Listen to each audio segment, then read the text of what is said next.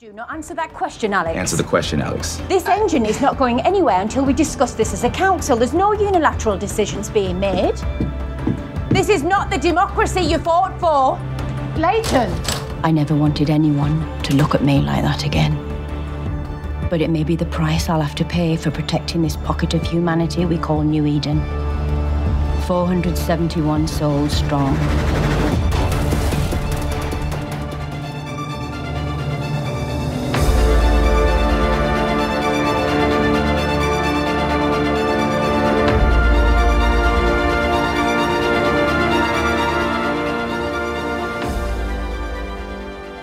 Hey, panelists, welcome back to the show. I'm Mark.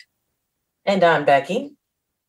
This is a spoiler-full podcast about Snowpiercer, 1001 Cars Long. We are covering Snowpiercer, Season 4, Episodes 1 through 4, as seen on AMC+. We will be breaking down each one of the episodes and getting into a bit of a discussion about what we think about each episode. We will begin with Episode 1, Snakes in the Garden. A quick synopsis. Months after Snowpiercer and Big Alice parted ways, Till and Ben encounter unforeseen enemies when Melanie sends them off train on a reconnaissance mission. Meanwhile, the residents of New Eden face uncertain times and unknown adversaries. So, what did you think about Episode 1? Well, it's so funny, too, because I had to jump back into the world of Snowpiercer because I was away from it for so long. Originally, during this podcast, when we were doing it, I was doing other podcasts at the same time that Daphne and Steve were doing this. So I kind of lost track of what was going on. And I was like, the last time I remember, it's like, wait, didn't Melanie get tossed out and into the snow and she was stranded and she met and weird encountered people? And then there was this whole thing about finding like, oh, wait, the weather's fine here. I could breathe. I don't have to have this equipment. So it was kind of strange for me to jump into it, but I just found it new and fresh. Now, the fact that we're in New Eden, and I think that's what we start off in, from what I recall, in this episode, is everybody's trying. A lot of the people left Snowpiercer. They literally left Snowpiercer to start up New Eden in this area that is healthy to live in. It's still cold outside, obviously, because they're wearing coats. But you get to see that they're creating a society for people to live in the real world. And everybody has a part to play in it and have great chemistry and community. Apparently, there's like very much like The Walking Dead. They have a council or something that they have for leadership at a certain point. And it was done really well, and I liked it. And I like to see that where it's like, it kind of reminded me of Alexandria after Fall of Alexandria, or with the Whisperers and everything, and then it became a community. So just to use that as a reference. But I really did enjoy it. It showed that Leighton was trying to be controlling still and not be controlling at the same time. And this is my forecast, but we'll probably get into the more discussion per episode. It sounds to me like he's trying to be a little bit more of a dictator than anything. Yeah, well, I've got a lot to say about him coming up. Well, Daveed Diggs is really amazing as an actor, great. And he was great as this character, and he propelled the show so much. Honestly, overall, I really did enjoy it. I liked because some people in the community were not working well with the idea. So that's part of what I liked. What did you like, or what didn't you like? I really liked, like you said, the whole setting of a new world, so to speak. I thought they brought in some interesting plots. I thought it was kind of fun to try to figure out who the stalker is. They brought up a lot of it. I was concerned how they were going to carry on, but they brought in some not fun, but interesting ways to suck me back into it. Most of it I really enjoyed. I loved seeing Ruth in a leadership role. Yes. She's always my favorite character once she grew her conscience. I really liked the way they introduced, when Audrey came back, and that whole "not one of us" scenarios made me think a lot of Lost, when Charlie was in the underwater and he holds his hand up and he's like, "Not Penny's boat." That gave me chills. So I was like, "Oh, I can't wait to see where this goes." But I like the setting. I thought that the CGI, everything they did, the way they set it all up was great. And I like seeing each character trying to find their own way separate of Snowpiercer. Yeah, like I said, they're trying to have a sense of community, and we don't know who that stalker is. It feels like a form of terrorism within the community at a certain point, and they're trying to figure out who it is. But a lot of the people within the community are, resistant against. It's like, why am I doing all this work?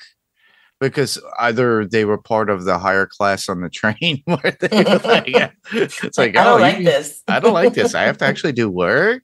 But yeah, we get the troops that Nen and Ben and Till. I have Nen. I don't know why.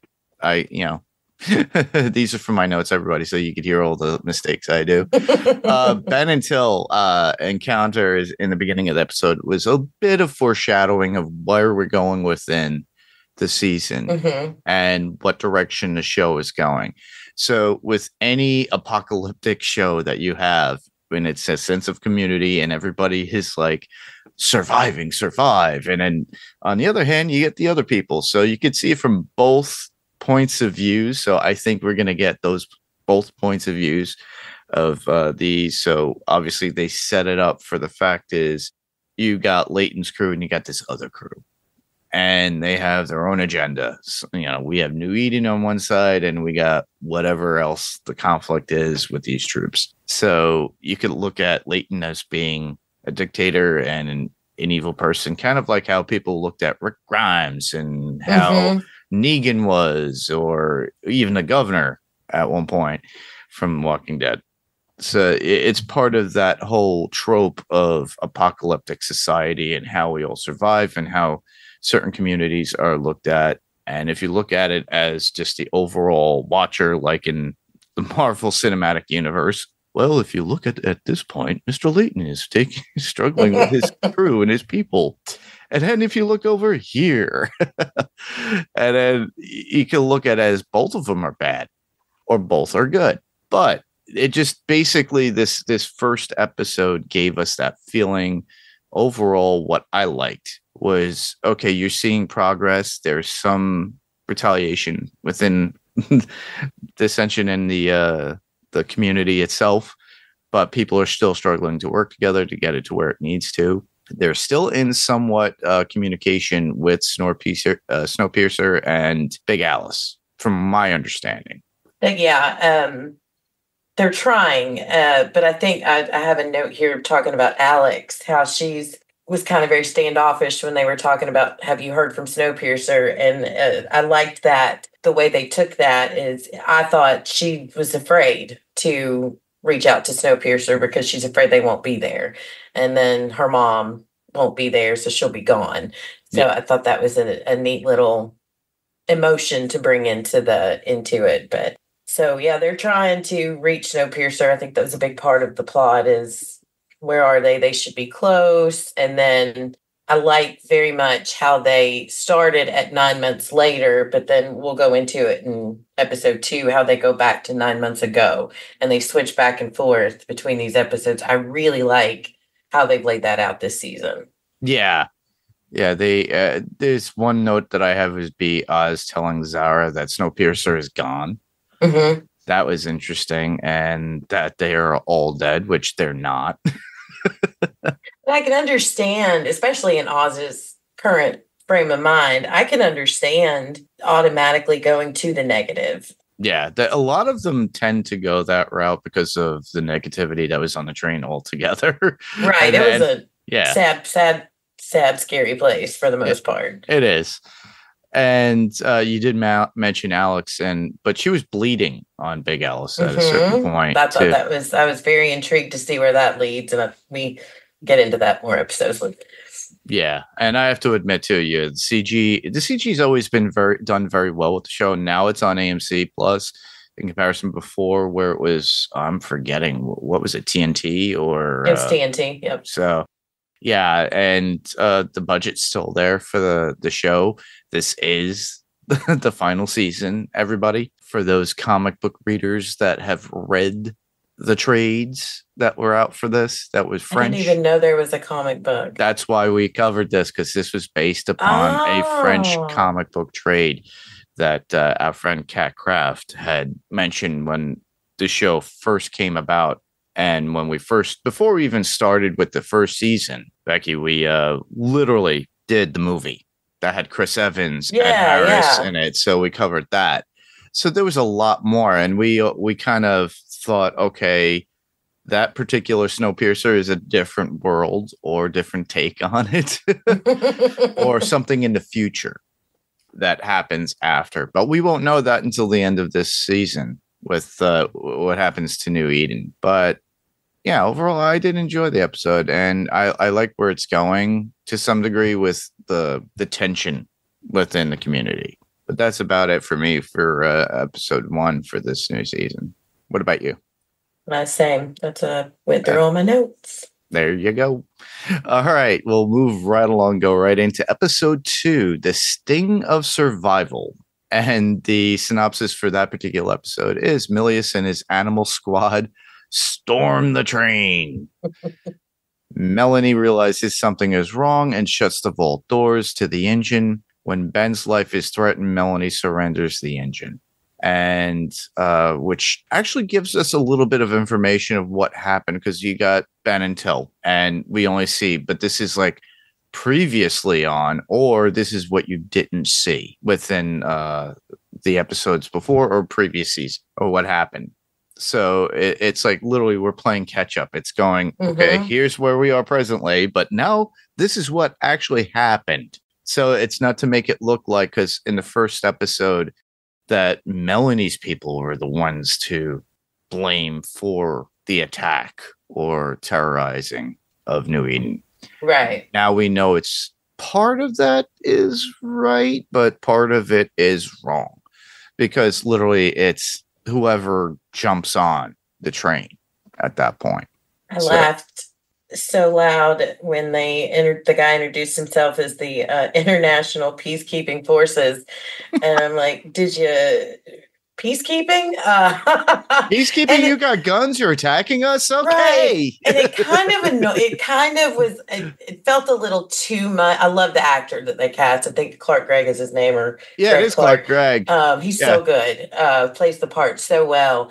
But it seemed, I know it's for the sake of shock value and mystery and suspense, but I felt like it was too much for them to come on, guns blazing, shoot Till.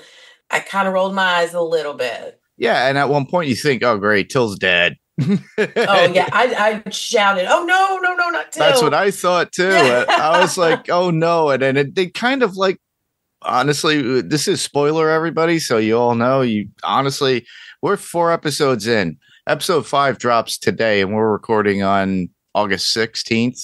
It's a Friday. So if you AMC Plus, you're watching episode 5 already if you're already caught up. But this is so great because it's the way they drag it out, and they pull on your heartstrings for the characters that you love. So that's what the first thing is like, they shot Till. Damn. Oh, it's like, then we have to struggle with her. It's like, is she or isn't she? Is she or is she? Right. So, but yeah, and then I agree with you with how the soldiers come on. He's an admiral apparently, and Clark Gregg is great. We all remember him from Agents of S.H.I.E.L.D. Yes, as well in the Avengers. He's forgetting the actress's real name, but he was married to her, and she played Baby in Dirty Dancing. Oh, Jennifer Grey. Yeah, that was Jennifer Grey's husband at one point, Clark Gregg. So I thought it was good. I always enjoy him in any roles that he has. A lot of them are usually comedic, or he's a good person dramatically. Well, in this case, he's playing this bad guy. He's not nice. He's not a nice guy, even though he comes in for peace. Everybody. Right. My notes here says, why did they come in with so much force when it looks like they're all reaching for a common goal? But then I'm like, this is Snowpiercer, and they'll want lead control you down of the a trail, and then they'll be like, surprise.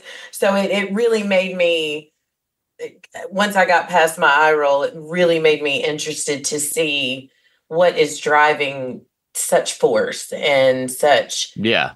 And then as we get into the next couple of episodes, we'll be able to dive more into why they're doing what they're doing, which was a really good, neat little twist, I think. I like the fact that, the intro by Melanie's with her monologue is great.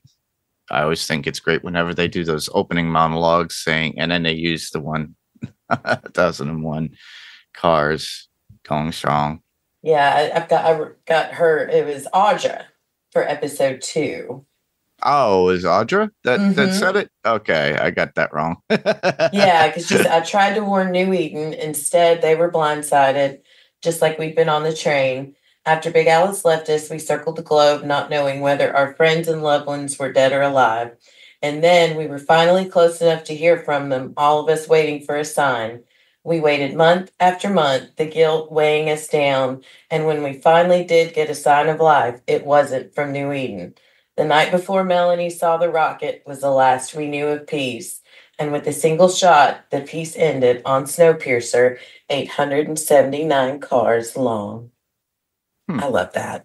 I liked it when Ruth did it. Yes. But instead it was New Eden with however many souls strong. I thought that was great. That was a good twist on that when it came to that episode. And Ruth is also a character I did enjoy.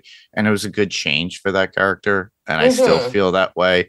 Yep. If you watched previous seasons all the way from the very beginning in season 1, you go, I hate that person. You just don't like them. But the actor's doing great and making you hate them. Yes. But then an episode later, you're like, okay, you're not so bad. I love how Till, they won't Till, and it says in here for me is like, and Jinjo is upset, but of course Till's still being this strong person that they are. It's just like, you're just like trying to give you tending love and care, and you're being a jerk about it. Yeah. I like her and Audra, Till and Audra as a couple. Yeah. I love her. I keep saying Audra, but it's Audrey. I love her costumes. I'm glad they're getting back to her original being the show stopper, and I really liked that in that episode. Yeah. Let's see. I'm looking at something else I thought was really cool in this episode was when Ben shot the soldier with what he and Melanie made with the tube. Oh yeah. That was pretty cool. It was a MacGyvered way to get out of that little confined cabin to get out of there. But did you notice like the weird, like blackish smoke coming from him? And I was like, is that blood evaporating? And I mean, what is that? It gave me, again, a lot of Snowpiercer gave me Lost vibes, and that made me think of the black smoke. It also gave me vibes of, remember they had I'm forgetting what season, like I said, everybody, I wasn't really paying attention half the time I was doing the editing, but I remember those characters that were soldiers at one point that were made up, and they looked like husked corpses that were able to take on the snow. They could go out in sub-zero weather and stuff like that. I forgot. I think that might have been 2. Yeah, it might have been season 2. But it reminded me of that. But it reminded me of like, there's something underlying. That was just a foreshadowing of what we're probably going to find out. We're probably going into, I'm going to say 8 episodes, or probably 12 on this particular show for the season. So I wouldn't be surprised if that comes back around by episode 5 or 6. And then we'll figure it out. There's got to be something going on, because how did these guys survive in the extreme winter? Were there experiments done on them? But then again, we see Melanie seeing the scientist that she worked with when she worked with Wolford before Snowpiercer became a thing. Yeah. And he was taken by the government to help, and that's how he got stuck with these guys. And she learns this when she and her keep putting in my notes because I forgot Ben's name. But her lover, Ben, to take Snowpiercer back with the crazy tactics like that Becky just mentioned. But the fact is that the reason why she hands over everything that's going on now to Anton is because she's more concerned about Ben and for her people there too. Mm-hmm. But it's literally handing over again to somebody who would be like Wolford was. Right. You got rid of one threat is gone, and now you're trading it for another one. Yeah. But I think too, once she had more of a chance to talk with Nema, and she was telling Ben, they're gonna help, we're gonna help, but they're gonna do it with no guns and whatnot. So the Admiral was not honest and upfront with her. So she walked away from the train and said, yeah, we'll do this, not knowing the full scope of what was about to happen. Yeah, it's an interesting, like I said, everything's going to unfold. Yes. It always does in these stories. We're just, a lot of it is expectation or expecting more to come. Mm-hmm. But we don't get that. It's like, here, you gotta wait. But these shows are episodically, so you can't just binge everything, everybody. It's not a Netflix show. It's not an Amazon Prime show. Yeah, they will make you wait for it, but it's worth it. It is worth it. All right, so I think we covered episode 2 enough, but we could roll into episode 3. Okay. Episode 3, title Life Source. Leighton demands to use Big Alice to rescue Liana. Ruth, now mayor of New Eden, refuses because it's the town's power supply.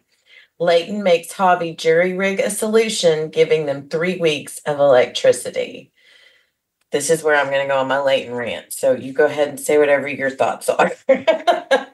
Oh, my Leighton rant's probably about the same as yours. It's like he's going off the cuff. He's going off the reservation. He went nutty poo, thinking and literally utilizing his power to do what he wants because of his daughter and the loss of his lover at that point, if you think about it. And I love one of my favorite Ruth moment was when he's going off on his, I'm doing this, I'm taking Snowpiercer or Big Alice. And Ruth's like, well, then you're doing away with this whole democracy that you chose to set up. Yeah. I'll get back to her in episode when we talk about episode 4 as regards to that. But it was really cool to see her stand up to him. But I'm not a parent. I have no idea what it was like if somebody took one of my cats and ran, I'd be mad. But I understand his want to find her, but you've made this choice. You led these people to this place to start a new life. And now you're saying, oh, hey, good luck. I'm going to take your life force and go find my kid. I may or may not be back. And then he wants to take people too. Yeah. And Javi, poor Javi, Javi was so sweet, so calm. And so that was such a well acted conversation with Leighton when he was like, you're not a bully. I'm doing this because I care. And Leighton was still a jerk. That bugged me a lot. Yeah, I think Javi was the one where they thought he was a little bit crazy for a little bit too. Well, he had Javi was the one that was a Wilford tortured him and then sicked the dog on him. Yeah, and that's why he's seeing things and and it's like everybody's a little bit cautious. Like, can we trust him? We don't know.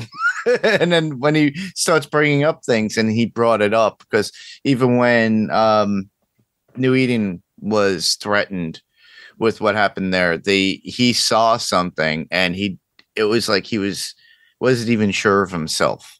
Mm-hmm. So when he brings it up to them, and that's why Leighton's like trying to get him on his side. But yeah, I have to agree with that. It's like Leighton's he's trying to play. Yeah, the whole idea of New Eden at the very beginning was community for all, democracy. But no, he shows, oh no, I'm the leader. I'm the dictator. I'm going to do what I want. I'm going to take a bunch of y'all to come with me, and we're going to go get Big Alice and take some cars. By the way, we're stranding you. You might not have electricity for a while too. Right. So, and they're all, and then those people are pretty much against it and protesting it. And I don't blame them. They're trying to survive. Mm-hmm. But how are they supposed to survive with that?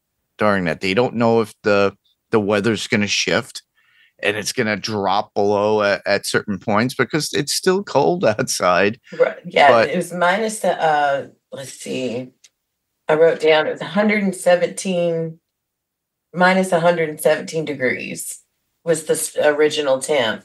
Well, in episode 1. So, and it's not like they have a true meteorologist that can say, hey, a cold front's moving through. So yeah, you might have 3 weeks of electricity left, but there's no guarantee that that's enough to stop a storm that may come through, which, you know, all signs point to watch out. But it was, everything with Leighton, everything, as long as everything's good, he's all for peace and democracy. But the second something goes wrong, especially if it directly involves him, he's off the rails. And it just, it really bugged me. And I also am not crazy about the plot of him going after them because they stole his baby. I think they could have used Audrey showing up to say, hey, you know, the Snowpiercer's been taken. Well, we need to go save Snowpiercer. That would have been a much better storyline than the storyline they chose. Yeah. I think. Yeah. It's like, I'm going to hijack Big Alice, take those cars and go take all the Tailies that were there that will be standing by my side so I could go get my daughter. Right. It's kind of like the Rick Grimes attitude. It's like, I got to get to my people. And yeah, my kid or whatever. I understand the writing within it and how they think, but they could have come up with a different story.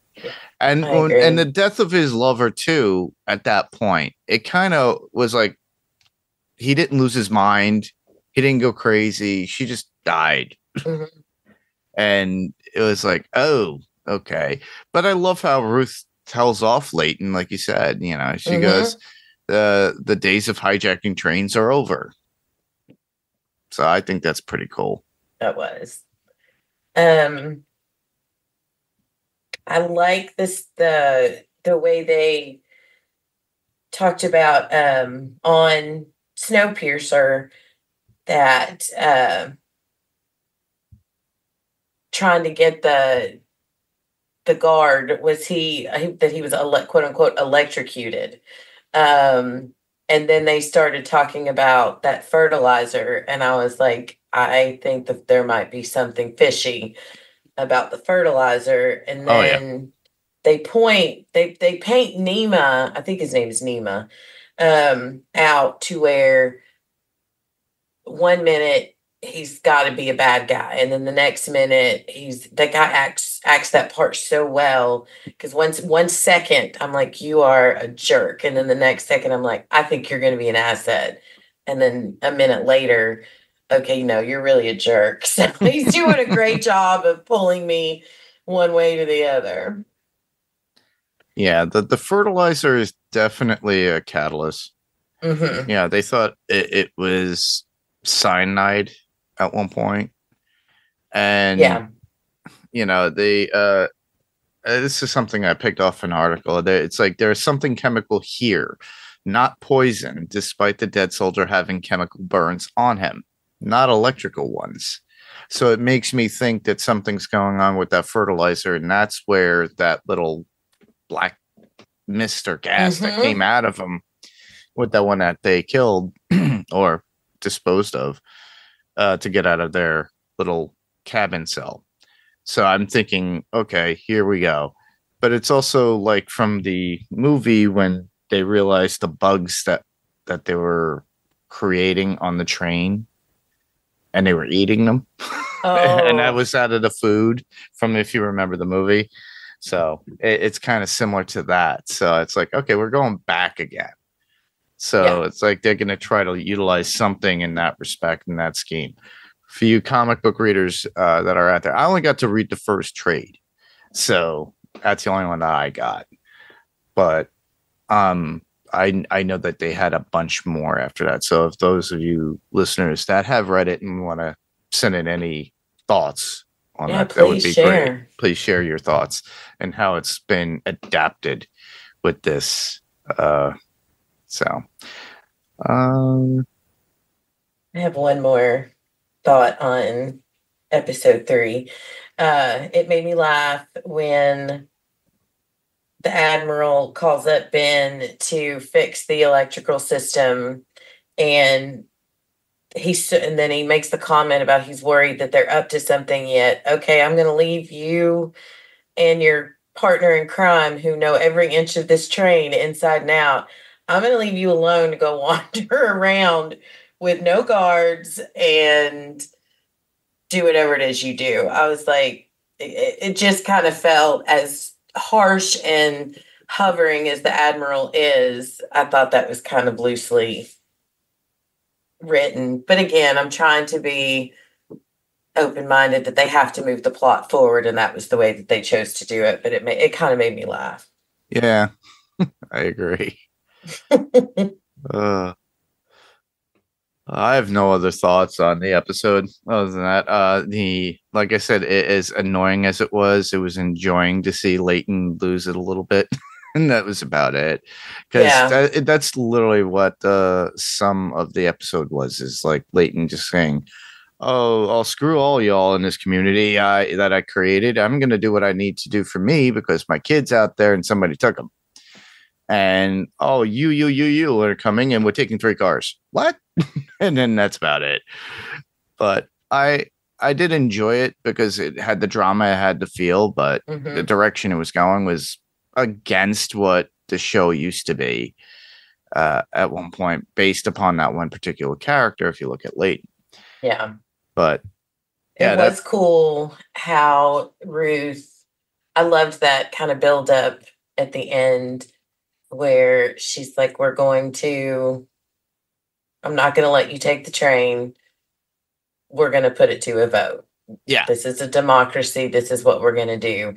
That gave me season 1 train, the Tailies trying to, fight for their rights. That gave me that old school Snowpiercer feeling. I really like that part. Yeah. In this case, it's more of a reverse role.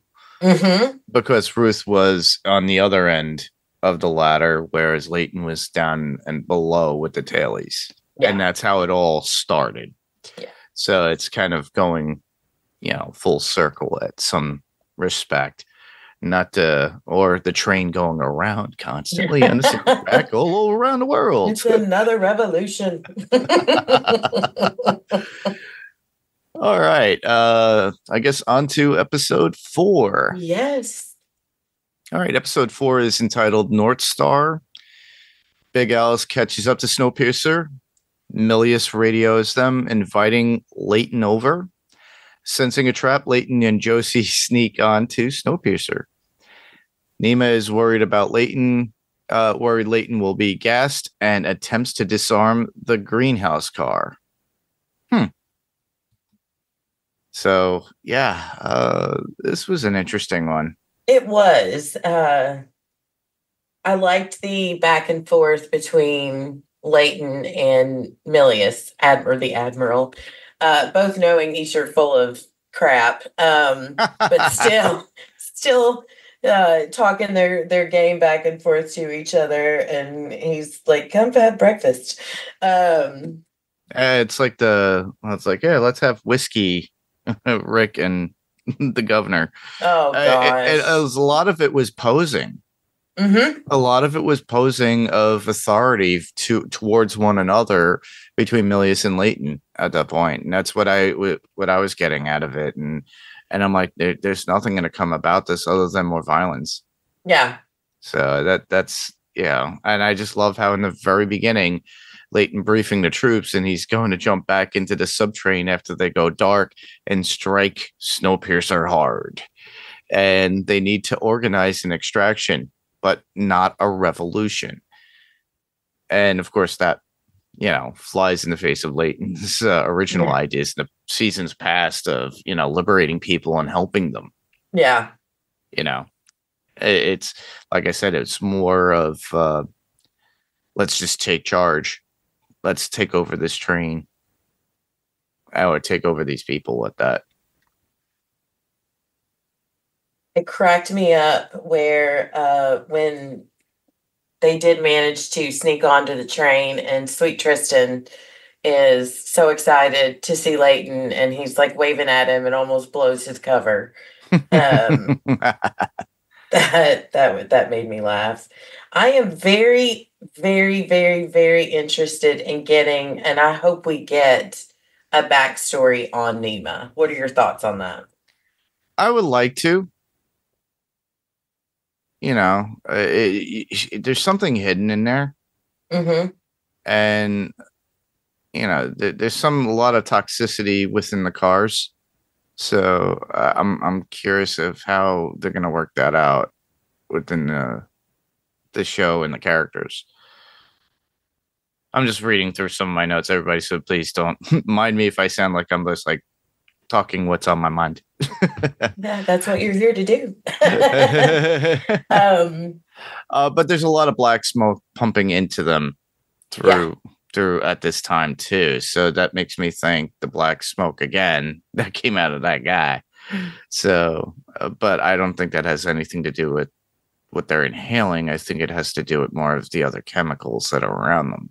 It could be between the fertilizer and whatever they were taking from that scientist, and we still have yet to see or get that conversation.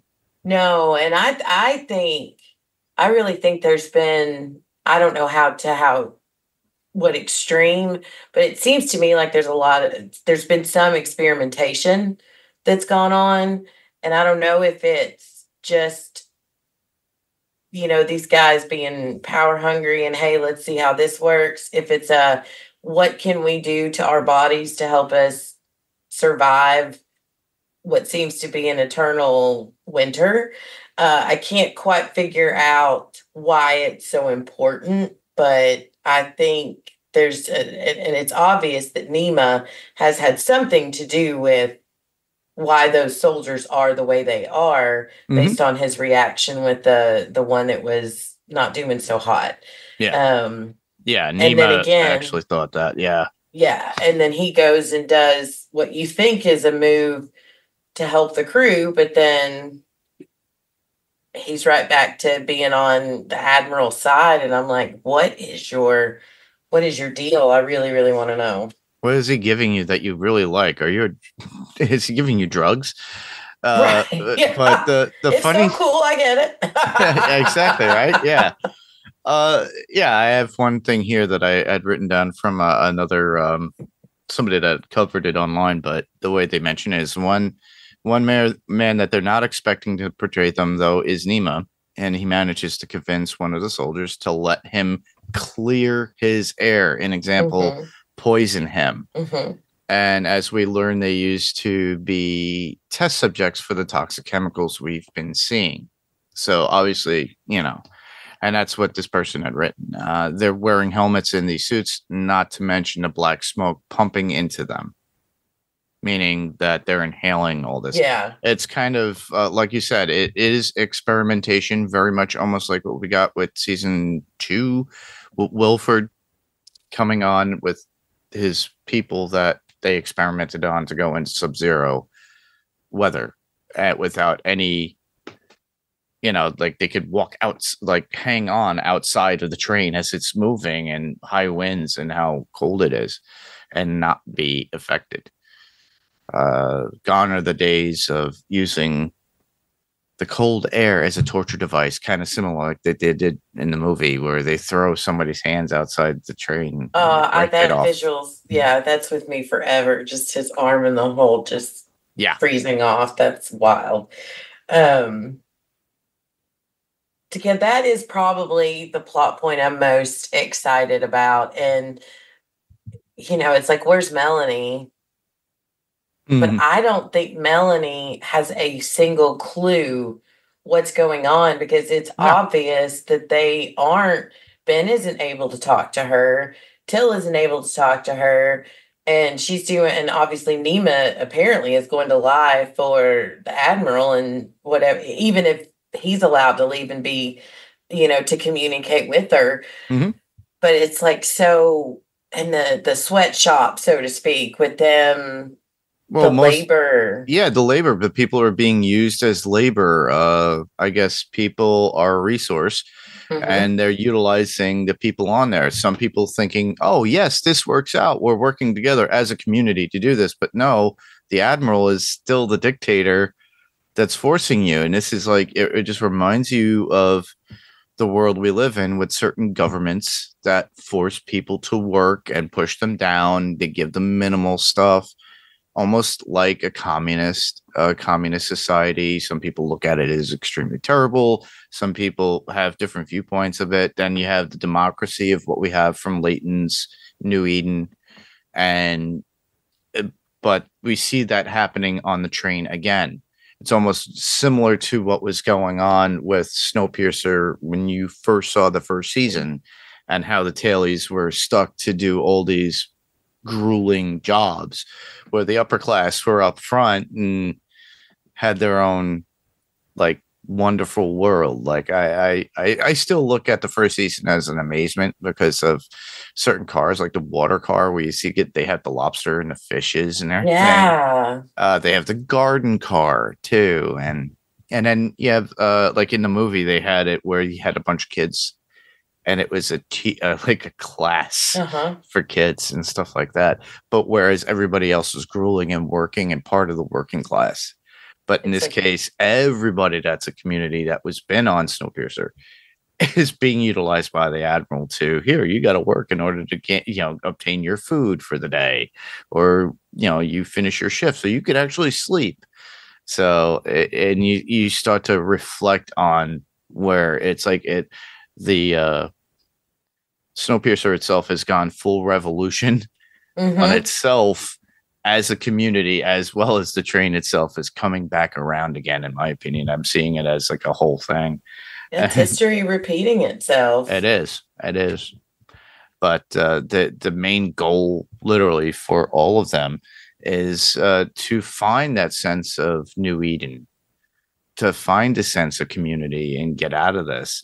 And is the Admiral really looking for that at this point? I don't think so. No. I think he just wants to control and just keep going with this train. But that's just me. No, I don't know what his end game is, but he definitely wants control. He's a power hungry guy, and you can tell that it's that power that makes him feel important. And the way he kind of put down Nema with the push-ups and talked down to him in front of other people, it's like he's a know your place kind of guy. So I don't think he really has anyone but himself. He has his own best interest. I don't think he cares about anybody else. He's not shown that yet. Oh, no. We don't know his agenda, really. Yeah. The one thing I found interesting was Osweiler showing Roach the severed hand he found in the wilderness.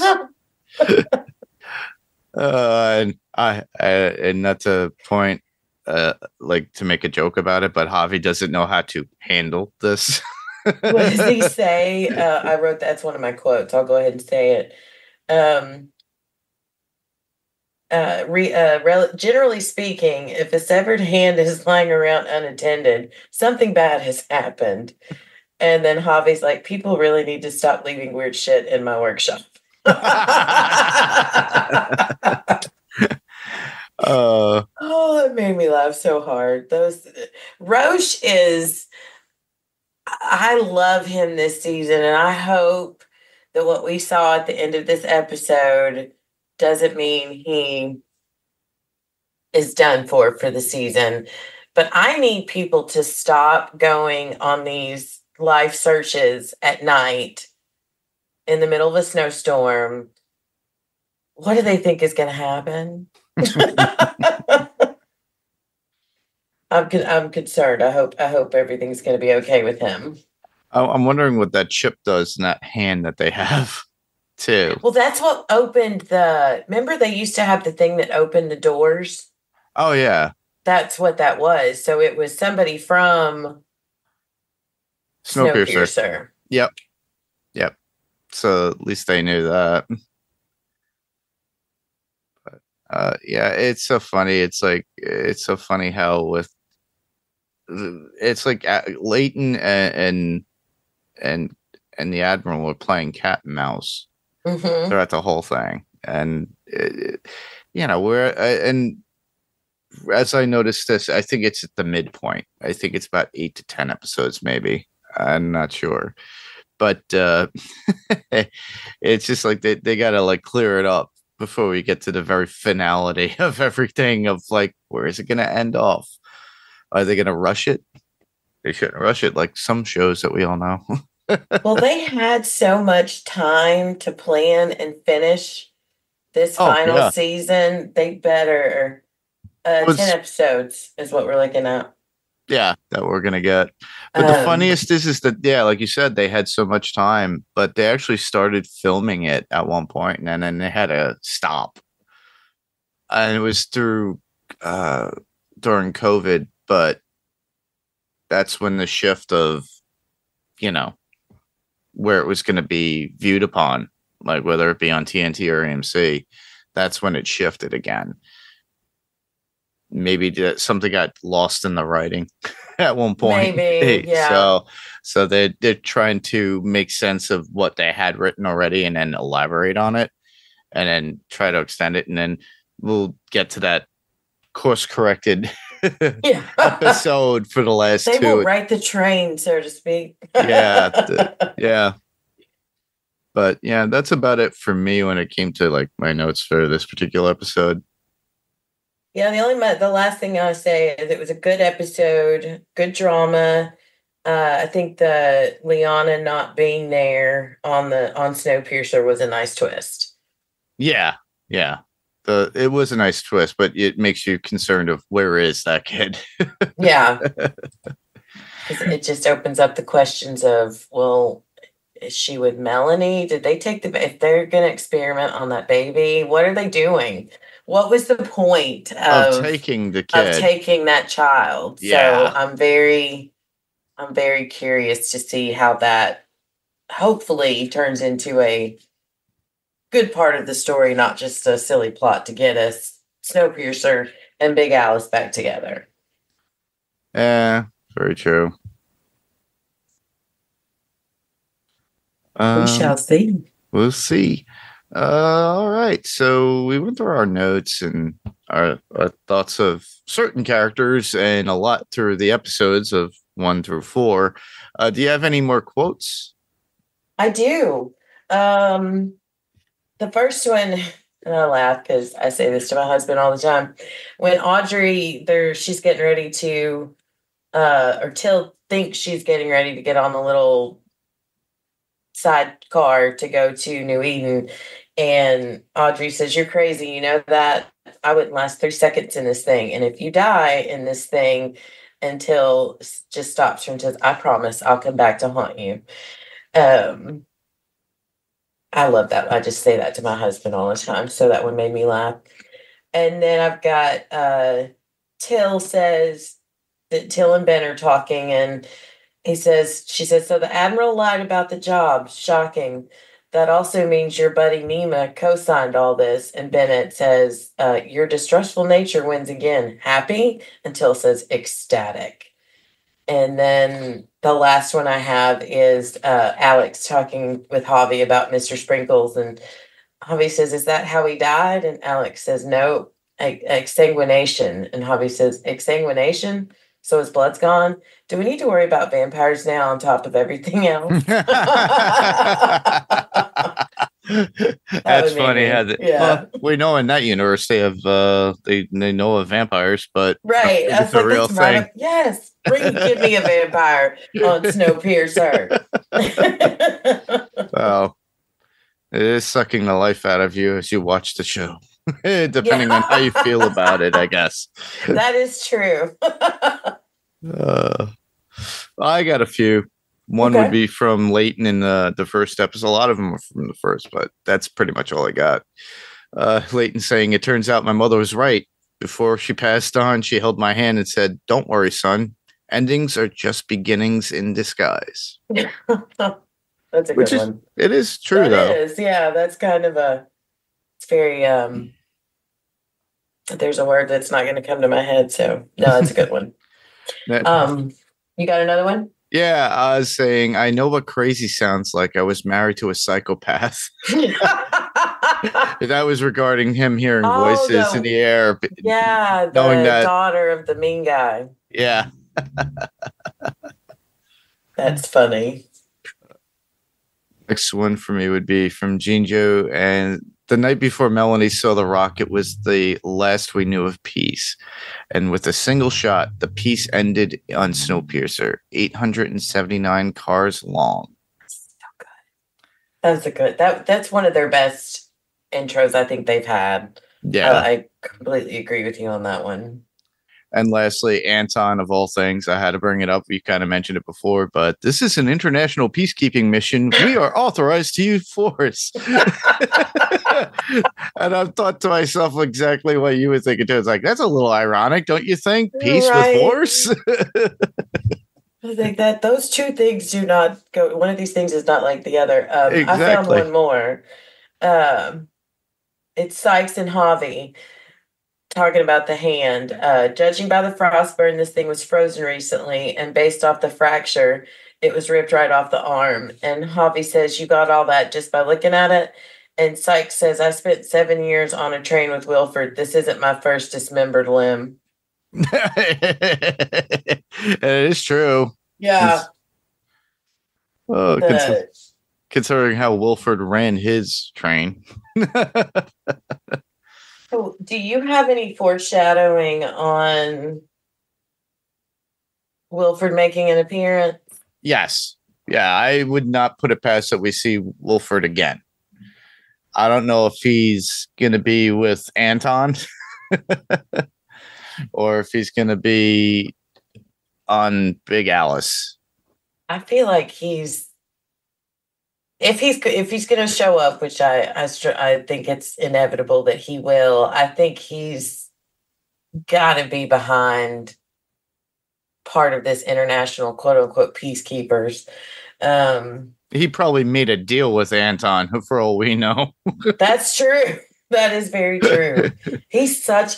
One of the things that makes me laugh, and again, it's a TV show. Yeah. That the number of chances they had to end him and end his because I went back and watched a few episodes of the past 3 seasons just to refresh my memory because it's been so long, and some of the stuff that he did was a little bit crazy, horrible. Yeah. And I'm like, how did they just let him go so many times? And it's what the definition of insanity, doing the same thing over and over again, expecting different results. Yeah. And he was always a weasel too. So he knew how to weasel himself out of certain situations. But man, he plays it well. Yeah, he does. All right. Well, I think that about covers our coverage on the first 4 episodes of season 4 of Snowpiercer. We are going to be covering the remaining portion of the season episodically, so expect episode by episode. So since it is Friday the 16th on August, I will be putting together our doc for the next episode. We will be covering it. By the time you hear this, we will probably be in the process of recording or just about to, but always leave feedback. And that's where towards the end of what we're going to wrap this up with, we could tell you how to do that. So But that, where else can listeners hear you, Becky? I can be heard wherever Mark will have me. Yes, if you all have not listened to the cross collaborative podcast of the Vampcast, as I call it, we did interview with a vampire, and Becky was on for the last 2 episodes, I believe. Mm-hmm. Yeah. So, and then through that, and I think you're going to be on something that I was on at one point as well soon. Yes, I am going to be guesting with Kara and Penny on Still Slaying. We haven't set the schedule yet for what episode for season 4 of Buffy, and I am so excited. Yeah, that's Still Slaying, a Buffyverse podcast that can be found on Podcastka, everybody. And as well as you know about me, I can be heard here on Panels to Pixels, as always. And you could also hear me on, we mentioned it, Adrenaline Cinema Podcast, which was a cross-collaborative platform when we did the Famcast. But we are back to standards for Adrenaline Cinema Podcast. We released In a Violent Nature, Jamie and I, our review of that particular movie.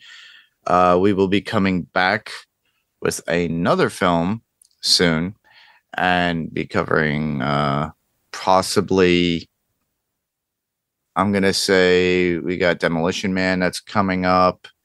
Good one. And then a couple other movies that I have in the pipeline. It's just a matter of coordinating and, scheduling with everybody else that are coming on. In a Violent Nature came out of nowhere, and I asked Jamie to jump in because she likes the Friday the 13th stuff. And keep in mind, we will be going back to format with the Friday film, since Watched in the 80s is not covering that. And we're just going to continue it on Adrenaline Cinema Podcast. Oh, good. But, obviously, there. But in order to find all that other information now, all you have to do is go to piratecoreentertainment.com. And you can check out all the other podcasts. It's not all. There's only a couple right now. But I'm planning on getting something else out there. But for you to leave any feedback, and I will be putting out something that's on a feeler for Facebook and Instagram, as always. You see an image. We'll talk from the next episode. It'll say leave in your comments below. So you could just go to our Facebook page, be facebook.com/panels to pixels. Just look for that particular post and write it in the comments below. Or same thing with Instagram, which could be found at Panels to Pixels Podcast. Or you could just go and send us a regular email. And that could be sent to panelstopixels1@gmail.com. That's panels, 2 is spelled out T-O, pixels, and the number 1@gmail.com. And you could just write out a regular texted email, or you could just record yourself on your smart device, like a phone or whatnot, and then just send it as an attachment. Be greatly appreciated if you could do so. Obviously, we could be found on Apple Podcasts or Spotify. If you could do us a huge favor, give us a review. 5 stars will be well appreciated. And we if love you could, those. and then if you could just leave a comment there. So, well, next week we are covering Snowpiercer season 4, episode 5. Don't have the title at the ready right now. I got it. She got it. Everybody. The Engineer.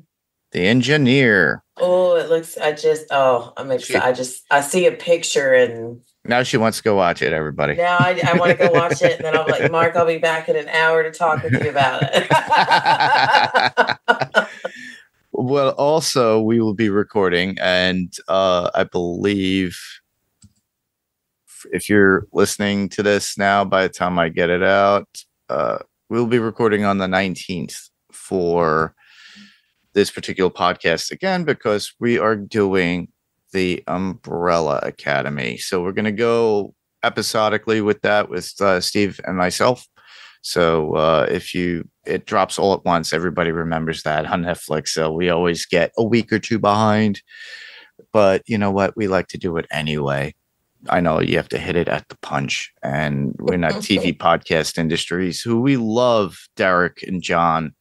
And they do a great job there too. So if you have watched all of the Umbrella Academy and want to listen to a podcast that is current and has already watched it all and covered their thoughts, go to TV Podcast Industries and check them out. If you want to go by episode and you haven't even gotten to it yet, just come back to us and listen to us with Steve and myself. We are going to have a little fun with it. Each episode of the podcast shouldn't take that long, probably about a half hour. Oddly enough, this particular episode was only about an hour. So, and we covered 4 episodes. So we rock. Might as well tell you that's the least amount I've talked in a long time. All right. Well, with that, I just want to thank everybody for listening. I'm Mark. And I'm Becky. Same podcast, different panel, different pixel. This was Panels to Pixels podcast, and we'll see you on the next panel. Good night, everybody. Good night, everyone.